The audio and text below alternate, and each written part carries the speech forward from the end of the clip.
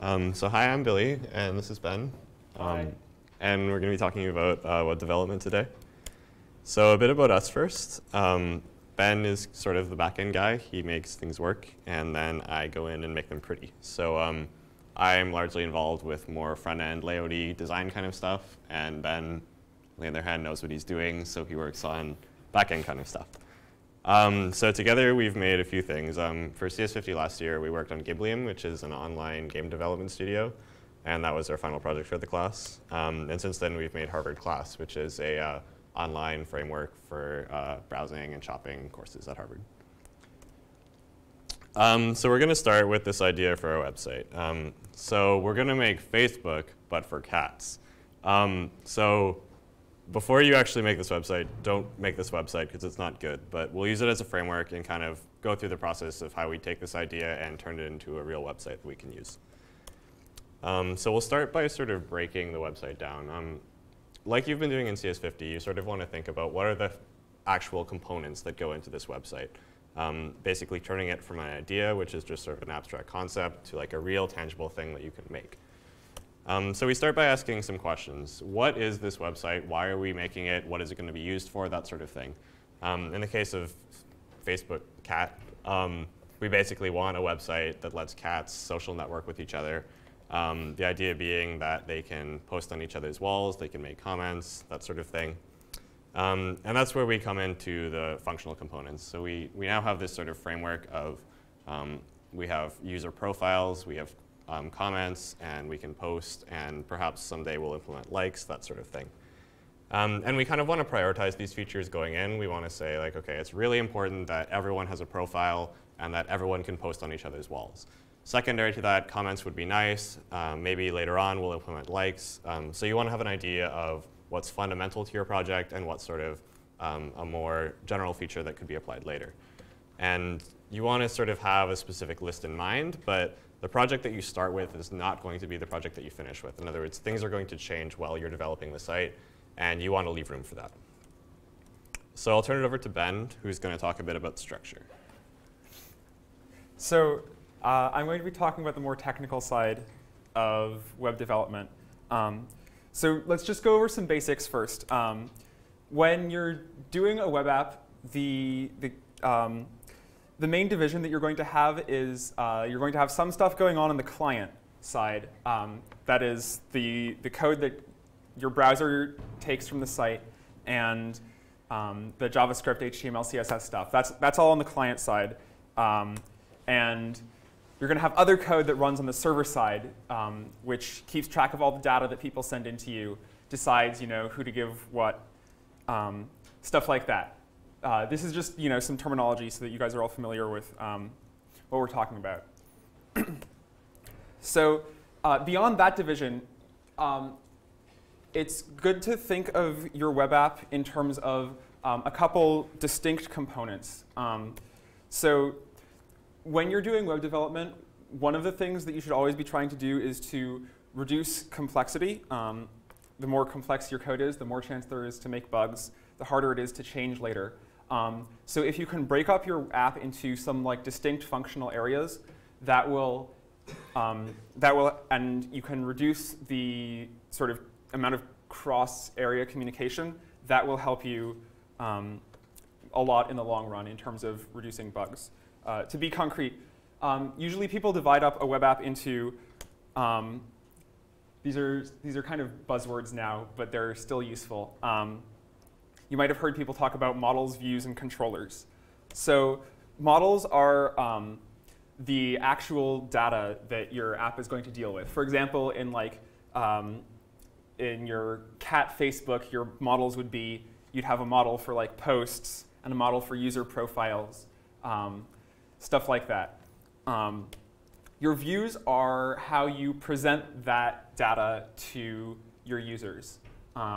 So you might have one view for just looking at a single post and all the comments, and a different view for your wall that has a list of all the posts that are directed to you, and a different view for your news feed, stuff like that.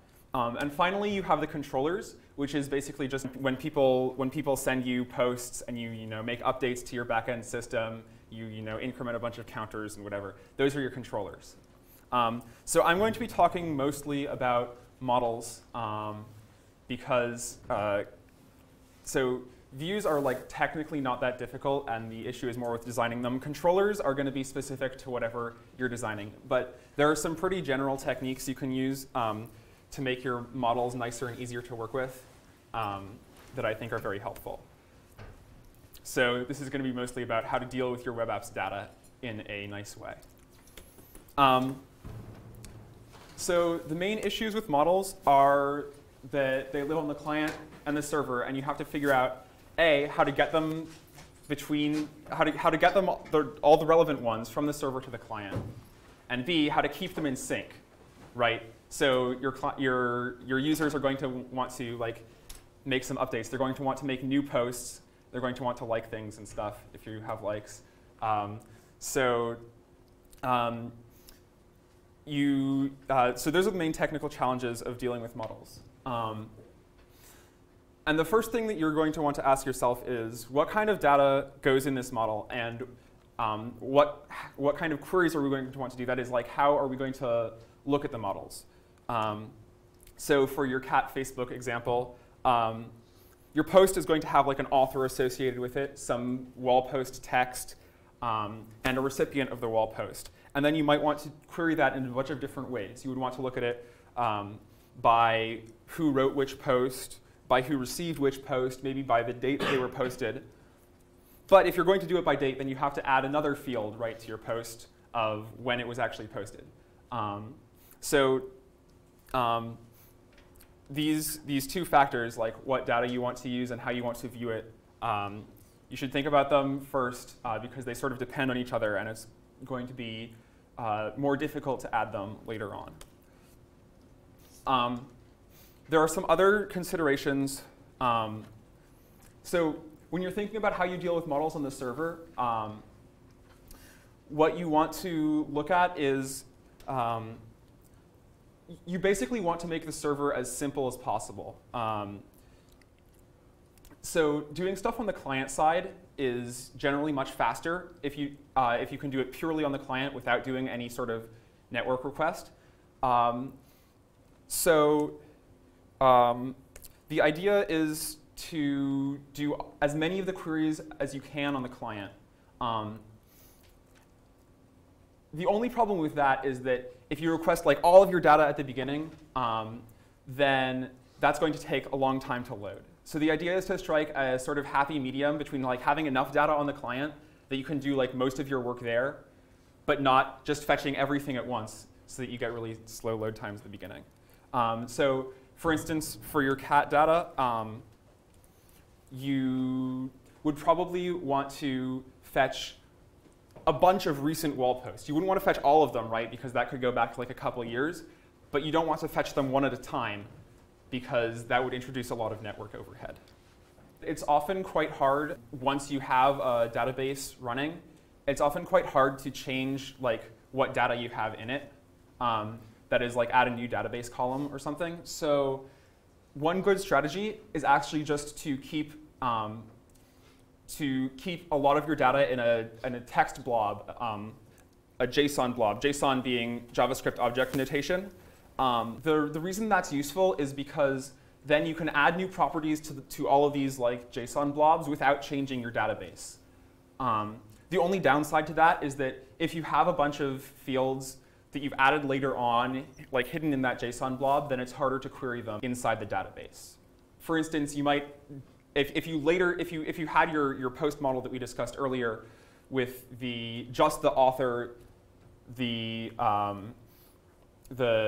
recipient, and the text, you could also have a JSON blob, and then if you wanted to later add a date field, you wouldn't have to change your database. You could just add dates to all of the text fields. And then you would be able to look at those on the client side, but you wouldn't be able to query them on the server side because it's hidden inside that text. So the other issue that you want to think about is how your client and your server are going to communicate. You usually want to keep this as simple as possible. So you can just have like a get me this data request, a create a new object thing and then update an old object request. And these would all be like different URLs on the server that the browser you can use AJAX requests for all of these and either receive or post data. So for our cat Facebook example, you could have like that URL to get an individual post, and you'd have a URL for creating a new wall post, and maybe a URL for uploading your profile picture, stuff like that. But again, it's best to prefetch most of your data so that you don't have to keep making network requests. So for that reason, you might not want to have that individual GET request for a single post, and instead you would just want one GET request for the entire wall. And then if you were trying to strike a balance, so this is also going to depend on your application, right? Because if you're expecting that people only have 10 or 20 wall posts, that'll be fine.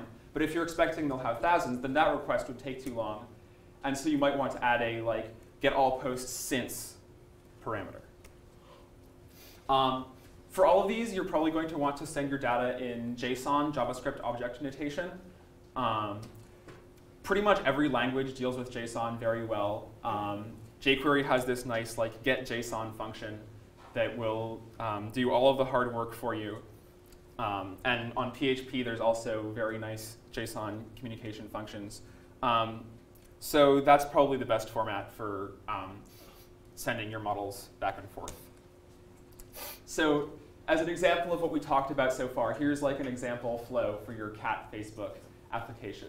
So it starts off with your browser requesting the base website URL. And the server probably would send over just static HTML and some JavaScript and CSS. It's usually best not to do any sort of rendering on the server. You probably don't want to. So what the server isn't doing there is going down the list of wall posts and generating some HTML for each one and sending that over. It's usually best to do that on the client side because otherwise, every time you want to redraw something, you have to make a server request. And that very quickly gives you a lot of overhead. So it's usually best just to send down static HTML and then JavaScript and CSS that will do the rendering on the client side. So as soon as that stuff comes in, then you can have in JavaScript, you can do requests for the wall data, stuff like that. And after that, the server is basically just doing database queries and checking permissions, right? So the only important thing is that it can't send over some other user's wall posts that you're not allowed to see. So it can basically be a very thin access layer to your database. And then all of the showing the data, all of the views and stuff, those can happen in your browser. And then when you want to make a post or something, you just send another request. So there's also some fancy stuff you can do on top of this. So in terms of more specific technical information, developing in plain JavaScript can be a little bit painful, so there are some libraries and tools that will help you a lot with that. I think you've probably all heard about jQuery, which makes doing HTML rendering and manipulation a lot easier. Has lots of fancy functions for fading in and out and doing zippy animations. There's also this library called _JS that has a lot of useful utility functions, stuff that you would kind of expect JavaScript to have that it really doesn't. Things like shuffling an array, removing duplicates from a list, or flattening a list of lists. That's just a small code sample. Underscore has a ton of these nice functions that you wish you would have all the time. And then there's one more library that I'd like to spend a little bit of time on called Backbone.js, because Backbone really helps you deal with models on the client side and a lot of the confusion they can cause. So Backbone gives you this concept of models and collections in JavaScript, which are basically exactly like JavaScript objects and JavaScript arrays, but they have events when you change their properties. So just like in JavaScript, you can have like an event when a button gets clicked or something. These backbone models and backbone collections will broadcast things like that when they change. And that means that you can just write something like this snippet of code here. This says whenever you add anything to the posts array, you redraw the whole wall. Or this would say, whenever a post's number of likes changes, you notify the user that somebody liked their post. Or whenever any property of a post changes, you redraw the post. So stuff like that will save you tons of complexity, because otherwise, if you don't have some framework like this, then every time in your code that you change, anything about a post, you'd have to remember yourself to call all the render functions and stuff like that. And if you wanted to add something new that happened every time you modified a post, you'd have to go through every place in your code that you modified a post and add that new thing. So a framework like this will remove a lot of that between layer communication that makes your code complex and hard to maintain. So there's a little bit about views also. I'm going to leave most of this to Billy because they're technically not very difficult. Use jQuery for your views. It's practically like a necessity at this point. It just makes everything so much easier. There are a lot of libraries if you have complicated user interface elements. If you want like an autocomplete thing, or like one of those fancy like multi-selectors. If you want anything like that, you should probably just search around and you can find a good library that will do what you want. Billy will explain more about the actually difficult parts of views. Also, as a side note, Backbone has like some functionality for just making views communicate nicely with models. I suggest that you look at the documentation for all of these libraries, actually. Just look at the docs. They're very well written and easy to follow. In general, you can pretty much just Google if you have problems. There are a lot of people using them. So I think this is as a final note, if you're, there are also some like more advanced things that you can do if you're looking to make your web app extra awesome. You can do, so the new like HTML5 specification has a lot of fancy things you can do. Local storage, which is you can store data in the browser. So rather than having to go back and query the server for everything, you can keep some of it on the client, and that even lets people. In some cases, it can even let you use the web page offline. There's this thing called WebSockets, which are a different kind of network communication, where instead of just you make one request, you get one response, and you're done. You keep open a connection to the server, and so you can do things like real-time updates. So if you were trying to make like a chat app, you could use WebSockets to communicate back and forth so that you wouldn't have to keep requesting, oh, server, did anyone send me a chat every like 10 seconds or something. There's also an HTML5 feature where you can make it look like the URL of the page is changing without ever having to actually reload it. So you can use like back and forward buttons without doing a bunch of network requests. Stuff like that is really useful in terms of making it like speedy, but also work like a web app should. There's also this thing called CoffeeScript. CoffeeScript is a different language actually that compiles down to JavaScript. So you would write all of your code in CoffeeScript, and then you run this compiler, and it spits out a JavaScript file that you can include into your web page. And the reason that CoffeeScript is nice is because it gets rid of a lot of the sort of weird cases that JavaScript has, where like equals and equals do different things, or like it has like nicer syntax for dealing with arrays and functions. This is a little snippet of CoffeeScript that produces a list of all the squares from 10 to 1 from 10 squared to 1 squared in reverse order. As you can see, CoffeeScript often lets you express in one line what would take like 5 lines of JavaScript. So it can make things a lot easier. It's a little bit of new syntax to learn at first, but it definitely will make you more productive in the long run. You can also use other languages on the server than PHP. Languages like Ruby, Python, or there's even a project called Node.js that will let you use JavaScript on the server. Personally, I really, really hate PHP. I just don't enjoy working with it. So if you too think that it is an awful kludge of a language, then you can use one of these instead. In general, if you want to do something and you don't really know how you would do it, just search the internet. There are tons and tons of resources, especially on Stack Overflow is a great one. It's this website where programmers ask each other questions. You might have run into it if you were having trouble on CS50 problem sets. Yeah, and there are tons of libraries for doing pretty much anything you would want. So if you want to do something and you don't know how to do it, don't assume that it's impossible. Just look around and you might find some good resources.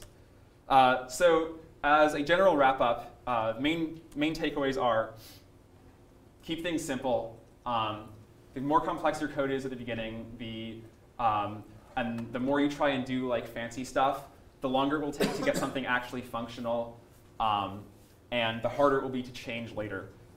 So do things the dumb, easy way first. And to go along with that, don't be scared of throwing away old code or cleaning it up a lot. In general, once you actually have something working, it's much easier to think about than when you're still in the beginning stages of how do I put this all together. So it's best to make the dumbest possible design that works and then improve it iteratively than trying to get everything right the first time. In terms of client-server division, try and keep your server very simple, just a database and some authentication, and don't do any hard work there. Do all of your complicated stuff on the client side in the browser in JavaScript as much as you can. Look around for libraries. They make your life better. Always better to use code that someone else wrote and not to write it yourself. And there's a lot of stuff on the internet. Google is your best friend. Google is a programmer's best friend.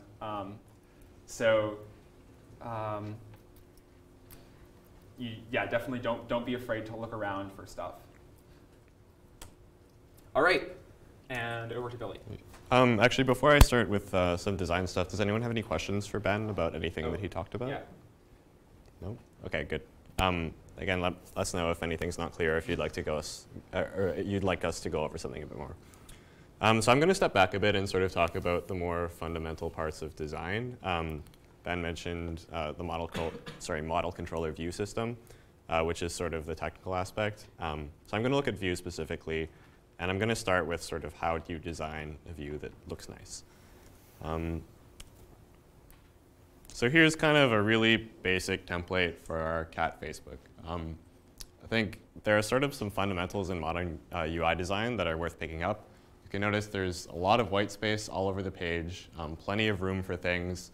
Don't feel like you have to squash things into a page. You want to leave lots of room open. That's how, if you go to almost any modern website, you'll see there's white everywhere. There's white in places you wouldn't expect. You have this sort of color palette, and it's wise to sort of at the beginning choose a color palette that you're going to work with and kind of develop. It helps to choose a typeface. So that way you're sort of working with these concrete fundamentals of design. You have your type, you have your colors, and then you can kind of fit everything else in as needed. So as I said, with your color scheme, you want to sort of use the bolder colors of your color scheme sparingly. Headers are nice, buttons are nice to have really big, flashy colors. But in general, if you have a website that has colors everywhere, all staring you in the face, it just looks cluttered and it's no good. So you want to generally use pretty light colors. Try to, again, pick a pretty coherent color scheme. And you can have these little splashes of lots of color that can look really nice, but you want to use them pretty sparingly. As I said, you want to be minimal. Less is almost always more. If you can display something or not display something and you're kind of unsure whether it should be there by default, probably you're best off leaving it out. You can always add it in later. But yeah, keep things simple. But most importantly, you want to consider multiple designs. Don't think that when you make a site, you have it in your head that you're going to make the site in a certain way, and it's going to look exactly like this. It's going to have the blue header at the top and the blue sidebar and then the yellow subheader thing. You want to make multiple templates. You can either, if you're good with Photoshop, you can open that up and sort of design a website as you'd like it to look. If not, you can just use pen and paper, but scratch up multiple designs. You want to basically have a setup where you have lots of different designs, and if one ends up working, then that's great. If one ends up failing, then you always have another one to turn to. So in general, don't feel like you should be constrained to whatever design you initially decide on. Designs are very variable, and part of the importance of the model controller view system is that you can swap in and out different views as you want. You can display the data one way and then decide, oh, actually, that doesn't work that well. I think it's kind of too complicated, or there's a part here that's not really working. So I'm just going to totally abandon this view and swap in a totally new one. We can still use the old models and the old controllers. We can do everything on the server and client as we would before. But the actual way that the data is displayed is going to be slightly different. So as far as actually implementing the design you want, once you kind of have a few designs sketched out on paper or in Photoshop or whatever, there are a number of tools that are made available to you. The first you're very familiar with, which is your HTML, PHP, or whatever language you're using just to code the static pages on your website. And so you've worked a lot with HTML, which kind of gives you these tags that you can put things into. And basically, it's a way of organizing your content. So for example, you have the header up there. So you're going to have a header tag, and it's going to have some text inside of it, which is probably going to be another tag. Then you have a sidebar, maybe with some different links, and those are going to all be in separate tags. So basically, HTML at its heart is a way of dividing up the page, how you eventually want to format it. So again, you've seen that before. You're pretty comfortable working with it now, given that you've done the last piece hopefully. So that should be no problem. Then you have CSS, which basically handles all of the sort of design static aspects. So it would handle all of the colors, all of the positioning of different elements, where they go with respect to one another, how big they are, where they are, the different kinds of positionings that you can have. In other words, you can have things fixed so that when you scroll down, they stay, or you can have things relative to other elements. All of that sort of stuff is in CSS. Furthermore, you can do different decorations. You can have text colors, text effects, all of that kind of stuff. Ben gave a really good seminar on this last weekend, and so I would definitely check that out if you plan to be doing some fancy things with CSS. CSS 3 is actually the newest version of CSS, and it can do all sorts of really nice things. It can do gradients. You can have nice rounded corners. You can do all sorts of stuff that will make your website look more modern and fancy. A next tool is JavaScript and jQuery, which Ben talked a little bit about, but I'll get a little farther into. JavaScript, as you've worked with it a little bit, or at least seen it in lecture, is kind of a way of dynamically doing stuff in HTML. HTML, as you know, is static, so once you have HTML, you can't modify it. But JavaScript, in some ways, is a way to be able to modify HTML. And so you can do that, and that's great. But JavaScript really is a pain to work with. It's so long and obtuse, and to do even the simplest things requires lots of lines of JavaScript. So jQuery is basically a library for JavaScript that simplifies all of that. It says, OK, if you want to have a square box come from the left and fade into the page so that it's in the middle, in JavaScript, that would take, I don't know, 100 lines to do, and it would be a pain, and you'd come out of it hating everything about web programming. jQuery, you basically have the element dot fade in or something like that. So very, very simple functions that will let you do all kinds of cool animations and that kind of thing. The other thing that these two are really good for is just doing dynamic things with the website. So rather than just having your HTML page, which displays some data but doesn't actually do anything, JavaScript and jQuery will let you have buttons that you can click on. You can drag elements and reorder them and sort them and have new elements added or removed. You can add, delete, that sort of thing. So jQuery does tons of cool things. And Vipul is actually giving a seminar on it today, I believe at 5 o'clock. So if you can stick around for that long, that would, 5 or 4? 4, sorry. So it's actually right after this. So I would recommend sticking around for it if you can. jQuery is super, super useful, and you'll be able to do lots of really nice things with it for pretty much any web development project. So now I'm going to get into kind of a distinction. I've been talking basically about user interface. User interface is just the design of the site. But there's sort of another concept, which is user experience. And the two are very different. Interface is definitely part of experience. In other words, when you go to a site, you look at the interface, that's part of how you experience the site. But user experience is more than that. User experience is about how what the impression that the user gets from your site is. So obviously, interface is a part of that, but it's definitely a necessary part, but it's not sufficient. In other words, if you have a nice interface and it's pretty and colorful and all of that, that's great. But if the user goes to your site, sees a pretty layout, and it's confused by everything, has no idea how to do anything, then obviously you've made a really poor website. So that's sort of where user experience comes in. So I'm going to talk a bit about UX design, UX short for user experience, and kind of how you can make sure that you have a good user experience. The first point is that you may design a website where a user can do anything that that user possibly wants. But if the user can't figure out how to do those things, in other words, if the user doesn't have a good idea when they go to your site of, oh, if I want to update my profile, then I click this button, or if I want to post on someone's wall, then I go to their wall and click on a little box. If the user doesn't know that, then you effectively haven't actually implemented that functionality correctly. Part of implementing a functionality is that the users are actually able to use it. And it might be frustrating. You might make a site and it can do all kinds of wonderful things, but then you'll have people test it and say, it can't do this. Why can't it do this? And you'll say back to them, well, it can. You just have to go into the 7th drop-down menu on this obscure page that only is found by a link in like the bottom right-hand corner or something. So obviously you don't want that. You want it to be clear to your users what they're supposed to do, and it should be simple and intuitive for them. Another thing that you want to try to do is if someone's going to go to your site and 9 out of 10 times do action A and 1 out of 10 times do action B, you probably want to focus their experience on action A. In other words, you want to make it very, very clear how to do A. A should be front and center, go to the site, see it, oh, it's right there. Whereas B, obviously you want to be clear, but you can leave it a bit more in the background. David gives a good example of this in lecture, which is the Boston Tea system. When you go to the Boston Tea and you want to buy a ticket, you have to get into like 5 menus before you can actually purchase a ticket for a $2 or $2.50 value, which is how much it takes to ride the subway in one direction. That's a problem because most people who are riding the subway probably just want to go to one place, buy their ticket, get on right away. So it doesn't make sense that they have to go through lots of different menus to get there. A better user experience would be a quick button on the first page that just says buy a one-way ticket. And that would put in all of the standard default values. And then if someone wants to buy a different ticket than that, they still, of course, has the option to. But you've optimized for the common use case, which is really important.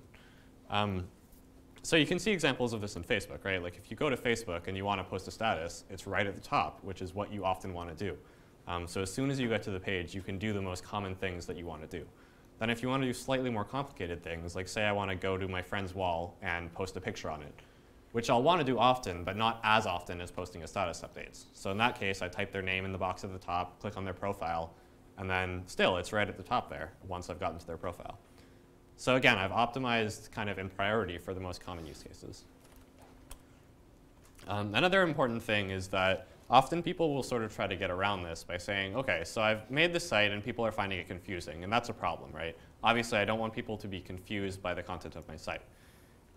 But the way to solve that is not to have something pop up saying, hey, I'm going to teach you how to use the site. Step 1, click this button. Step 2, go here. Sure, that's a way around it. It's a way that you can tell people what to do, but it's really not the optimal way. Because if I go to a website and suddenly I'm bombarded with this tutorial that's telling me what to do and where to go and all of that, that's not fun for me. It's not a good experience for me. It's kind of a pain.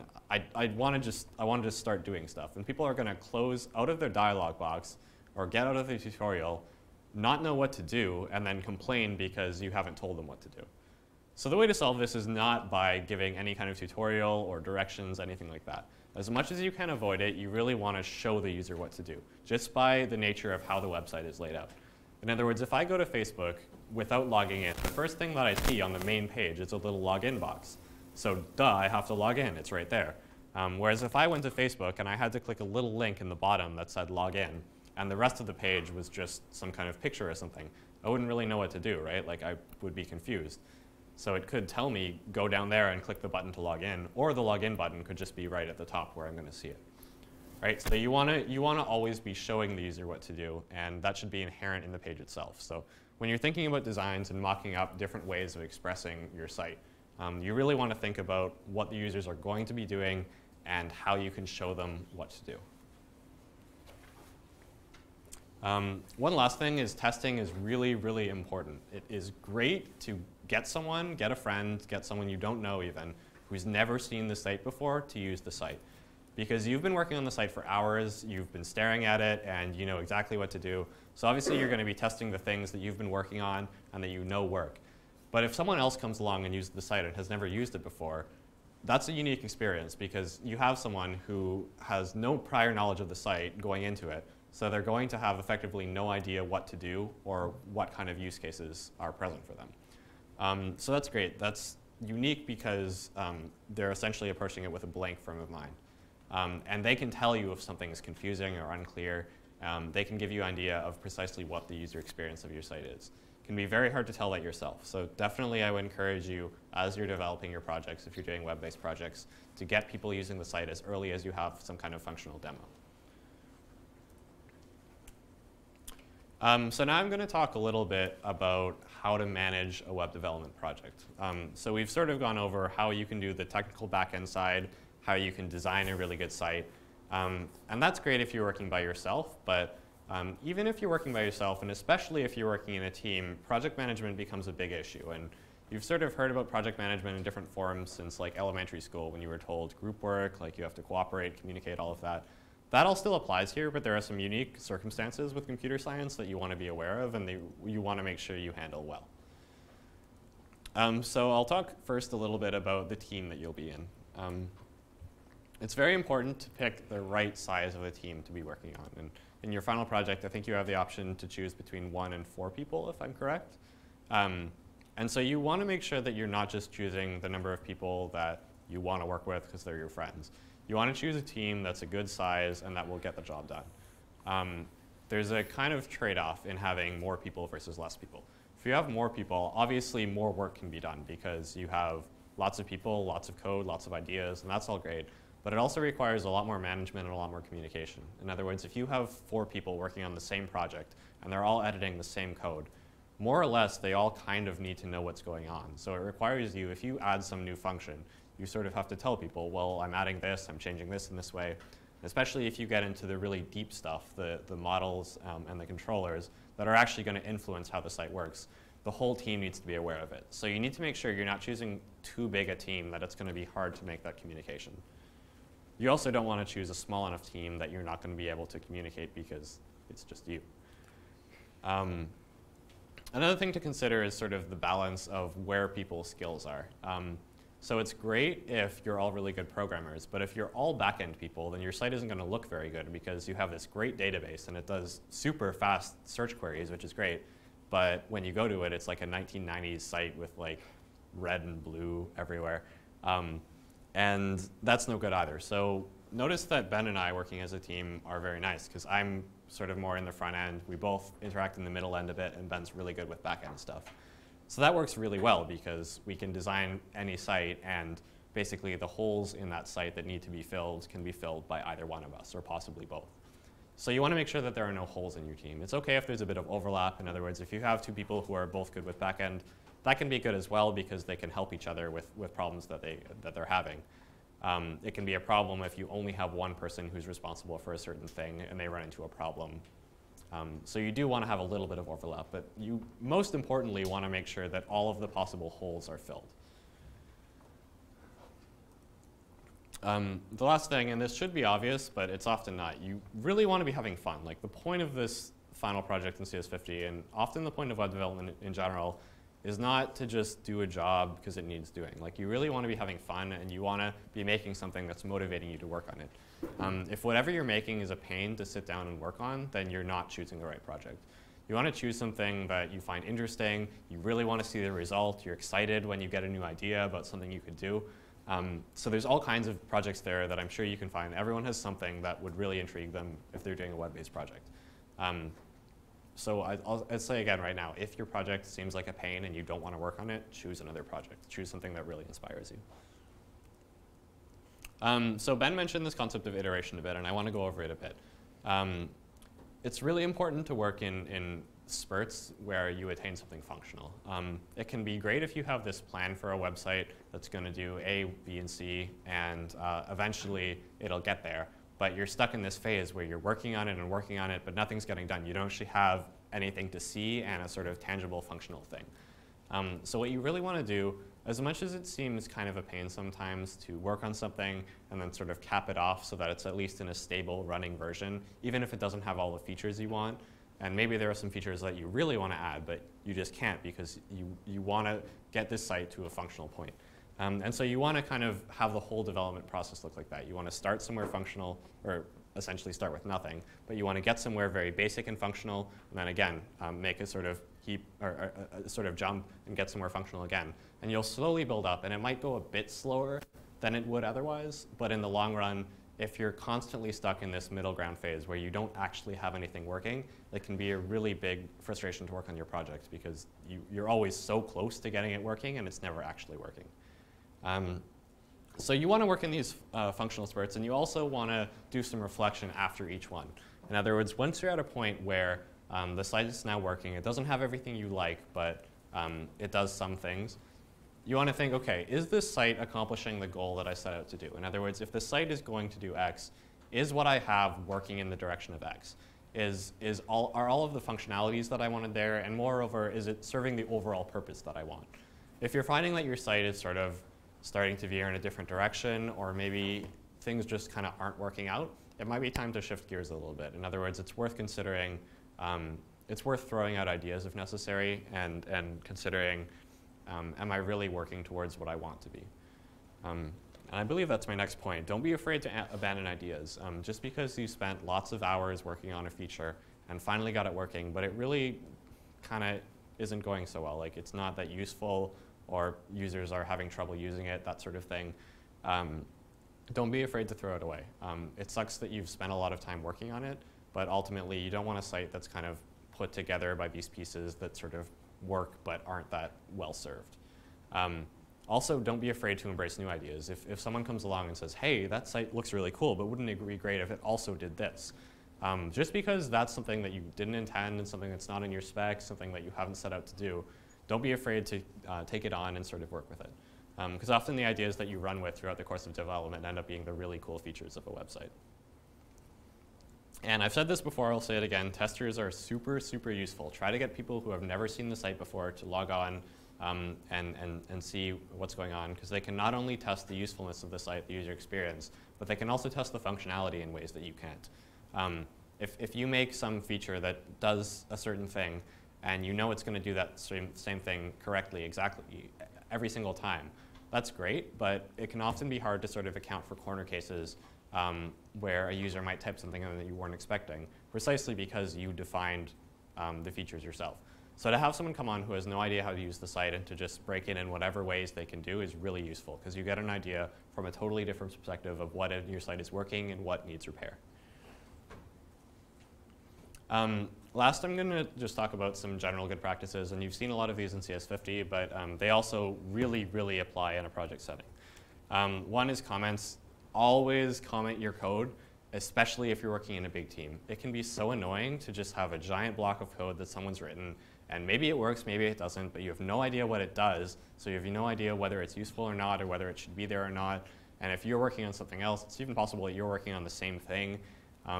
So just be very, very careful to be considerate of your peers and write code that's well documented. You don't have to go so far as to do the whole thing where, like, if you increment a counter, have a comment that says, I'm adding 1 to this counter. It doesn't have to be that detailed, but for any function that you're ever writing, you should have some documentation of what that function exactly does, what its inputs are, and what it should return. And that way you can use other people's components of the site. You can work towards building something big. Another important thing is you want to do regular cleanups. Code gets messy. Like, don't feel bad if your code is just totally unreadable and a giant mess. That happens in web development always. You're adding new features, removing old ones. Stuff is going to be there that shouldn't be. That's fine, but you want to make sure to deal with that regularly. You don't want to let it build up to the point where you just can't find anything in your code and you have no idea what anything does. So that's the case with HTML. Sometimes you'll end up with objects that don't contain anything and you want to get rid of those. In CSS, you can be referring to elements that aren't there anymore, so you want to get rid of that code. In JavaScript, you might have removed something from the HTML. So you want to make sure that you're always cleaning up, making things pretty as much as you can on a regular basis. Another really useful thing that I don't think is outlined very much in CS50, but is worth getting into is version control. The idea of version control is you're basically keeping track of all the progress you've made towards your site. And if at any point you realize, oh, this was working a while ago, but it's not working anymore, you can go back to previous versions and see, OK, well, what has changed since then, that sort of thing. So the primary way to do that is with Git. And Git is this whole kind of system that I believe Tommy McWilliam gave a seminar about last year. So if you go into the CS50 seminars for 2011, you can see a seminar on that.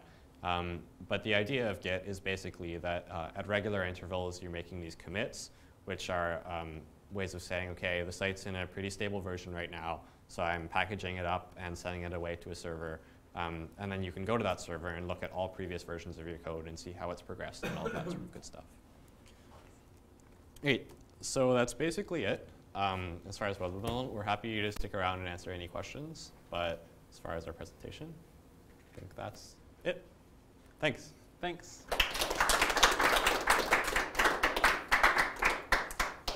So yeah, if anyone has any questions about things that we've covered or things that we've not covered that they were hoping we'd cover, we're happy to answer those. OK. Anyone? Yeah, sure. OK. So what are the pros and cons of using, say, Ruby or using like Python? So what are the question was, what are the pros and cons of using Ruby or Python instead of like PHP? Yeah. The pros are that Ruby and Python are much better languages than PHP, at least in my opinion, and I think in a lot of other people's opinions as well. They were designed more for doing complex stuff and less for whacking together web pages really quickly with like a little bit of dynamic content. The cons are that there's a little bit of, there's more of a learning curve to get them set up. That is, like in PHP, you can just have an HTML file and OK, you write like less than question mark, and then you write some code, and then you write question mark greater than, and then you're done. In other languages like Ruby or Python, you have to go through a bit more work to get the initial site running. There's also, at least it used to be the case that there's more documentation available for PHP just because there are more people using it. I think that's not as much of an issue anymore. There's certainly very good documentation for stuff like Ruby on Rails, or Django for Python is the equivalent. But PHP is the one that like everyone's been using it for years, and like you know how it works at least. Ruby and Python are a little bit less mature. So if you were to choose between one of them to like learn or pick up, which one would you prefer? Honestly, I think that depends on the person. The question was, which would you pick for someone to learn? I find Python the nicest personally. There are a lot of people who, I did my first web dev project in, I think, Python and Django. I know there are a lot of people who like Ruby on Rails also. Probably more people who know Ruby on Rails. I would just go with whatever like the people around you know, so that you have like people to ask questions. Yep. Also, shared server, it's like hard to record, right? You can't really run. The question was also on shared servers. It's kind of hard to work on Python. That depends on your hosting. There are a number of web hosts that will host Python stuff. Webfaction does that, right? Yep. Webfaction is one that Billy and I have used for some projects. They're really great. They support like most languages. But it's true that PHP is much more widely supported. So if you're stuck on like a web host that only does PHP, that's a good reason to use PHP. Yeah. Yep. I just got into learning how to do queries in databases, and I know MySQL is like all over the place, but I recently got exposed to, and you pointed it out, like using JSON and expandable databases. As I'm using MongoDB in my case, but I guess like MySQL is still all over the place. But how do you see that happening in the future? Do you think like there's going to be a growing tendency for going into more like expandable? The question was, do I think there's going to be a trend towards non-SQL databases, like for instance MongoDB? I think that is definitely true. My advice was mostly MySQL related here, only because MySQL is like industry standard. Personally, I much prefer databases that don't have schemas like MongoDB, where you don't have the issue of, oh, I need to add another column. Woe is me, like whatever do I do?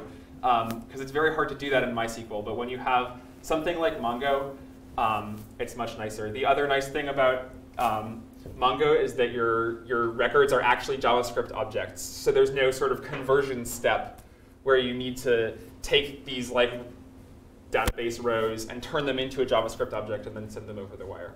So I think stuff like that is going to be very, very useful for rapid web development in the future.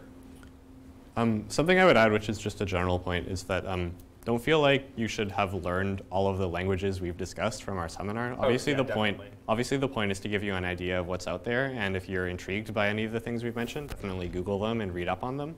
And as I mentioned, there are a few seminars that deal with precisely these things. There are even more seminars that I haven't mentioned that probably get into this stuff as well. So the idea is, if you want to work on something, here are the tools at your disposal. Don't feel overwhelmed if you aren't really sure what these tools do exactly, but know that they're out there and that you can make wide use of them by Google. Yep? What kinds of things do you need to do to make sure a website looks good on mobile devices? So mobile devices are a little hard.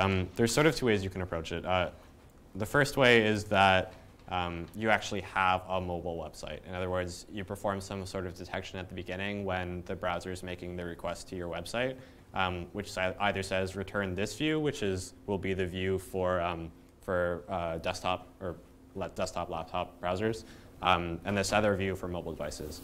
That's another place where views are really nice in that you can pretty much swap the two out and have an interface that works really nicely on mobile devices and have a completely different one that works nicely on browser devices. The problem with that is that it takes a long time because it means coding a totally different interface, right? The other way you can do it is just sort of, a lot of modern phones will display websites and sort of try to render them as a browser would. And they do their best. You can kind of try to stay light on the amount of jQuery JavaScript that you're using, which tends to be where things can go wrong a little bit. This is sort of the way that you should use if you don't have that much time, right? If you do have the time to work on a mobile interface, that's obviously your best option. I think generally for CS50 projects, you're going to want to choose one or the other. In other words, you want to make a mobile app or you want to make a desktop website.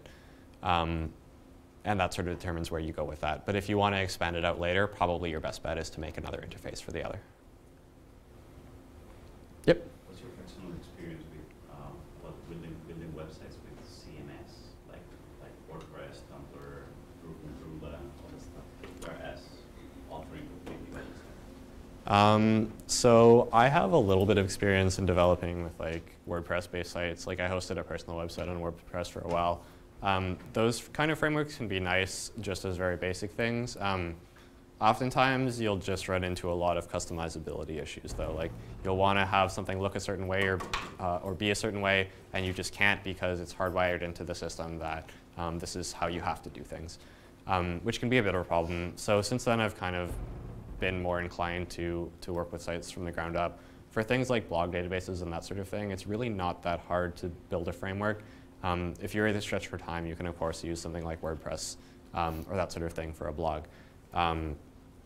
But the kinds of things that blogs store and do are not really hard enough that if you're running into any of those kinds of things, you're probably best just to make an in-house version. Okay. Okay, I think that's about it. So thanks again for coming. We really enjoyed talking to you guys and hope that you learned some stuff. We're happy to talk. We have to go, but we're happy to talk more outside if Yeah. you have other questions. Sure. Thanks again.